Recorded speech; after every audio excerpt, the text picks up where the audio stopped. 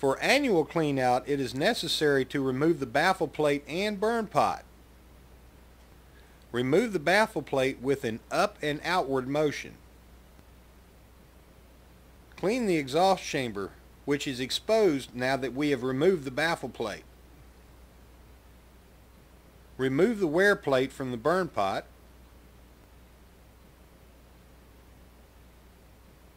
Remove the burn pot by loosening two bolts located directly under the ash lip. We are using a 1/2 inch socket and ratchet for this task. It is not necessary to take the bolts all the way out. Ensure that the bolts are flush with the inside of the firebox. Remove the burn pot by sliding it forward, rotating in a counterclockwise motion, and lifting it out. Scrape off the old burn pot gasket using a putty knife. Vacuum any excess ash buildup in the firebox, around the combustion air inlet tube, igniter element tube, and exhaust chamber. Clean the wear plate by scraping off the debris with a putty knife. If any of the holes are plugged, clean them by using a 1/8 inch drill bit.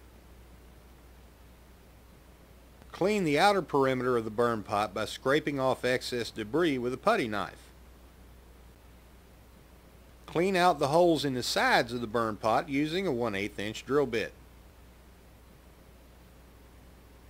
Install the new burn pot gasket by placing the large hole over the auger tube and the small hole directly over the igniter element. Reinstall the burn pot by rotating it into place and sliding it back. While holding the back of the burn pot firmly against the back of the firebox, tighten both bolts down with equal pressure. Place the wear plate back into the burn pot. Replace the baffle plate and center in the firebox.